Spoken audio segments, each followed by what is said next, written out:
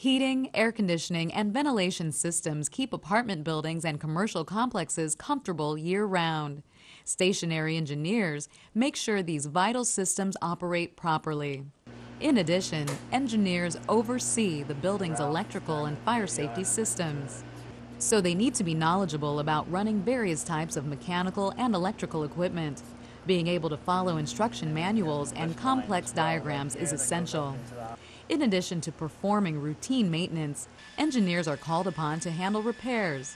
Bending, lifting, and working in cramped spaces are often required. In newer buildings, computers run these systems. The engineer monitors operations and adjusts the computer's programming as needed.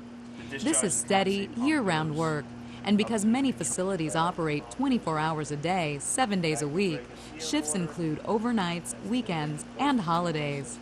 In some buildings, there may be the risk of exposure to hazardous materials like asbestos. Stationary engineers need to know how to guard against burns, electric shock, noise, and moving parts. Most employers require a high school or equivalency diploma. Stationary engineers are mostly union members. They learn their skills through technical schools and union-sponsored apprenticeships.